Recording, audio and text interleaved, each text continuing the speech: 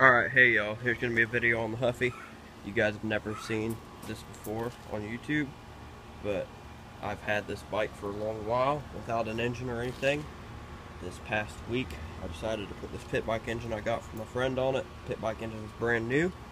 It was just sitting in this garage for a while, so I made up some engine mount plate all on the bottom there, welded a tube to the frame, welded the plate to the tube, used the exhaust flange here, welded the exhaust flange to the frame as like a front engine mount, and bolted the motor to it. Yeah, I got a spring right there because the welds are too close. So it does hold though, holds perfect. Got a small straight pipe that comes down, dumps that right down there. For a fuel tank, this is the fuel tank I have made to test things, and I just decided to use it official. So I just cut the filler neck off that I put up there and used some pipe fittings and brought it back here. So you just pull this cap off to fill it.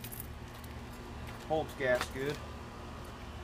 Yeah, I'll need to zip tie the fuel line to the frame right there and run it up like that, but it does work perfectly fine.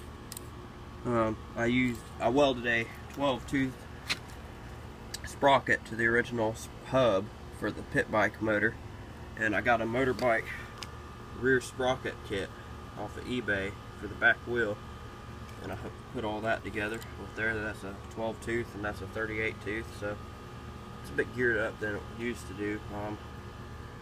I don't know that you guys probably would like to see like build videos and stuff, but that just takes too much time.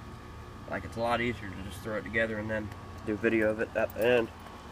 But for the throttle, I had a bike handle laying around, so I just balled up the end of the cable here and soldered that all into a ball so it holds there good. And the other end just had like a push mower end handle thing on it, so I ground that down on the bench grinders until it would fit in the slot of the carburetor.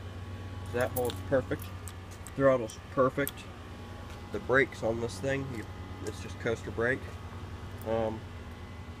Yeah, thing's sturdy as hell. It's loud as hell, so I need to put a muffler on it, but because I'm planning to use this thing on the beach and stuff. Like this muffler right here, that's what I'm going to use.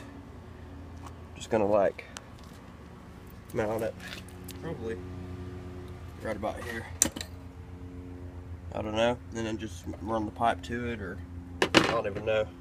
I'll figure something out because it's too loud. But yeah, I'll start it for y'all. It's pretty snappy. I love how it runs. Hold on, I'll set the phone down.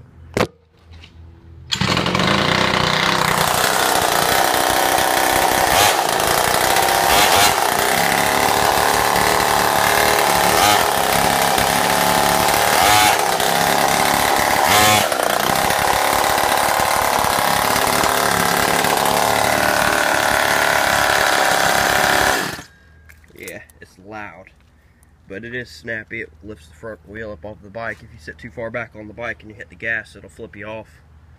So I think that's pretty cool. But yeah, let me know what you think about this beast.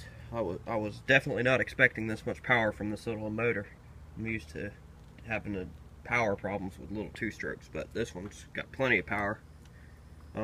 Planning on jetting the carburetor and just porting the exhaust a little bit, and putting better reeds in it. But yeah, so let me know what y'all think of this beast. Comment, rate, and subscribe, guys. See y'all.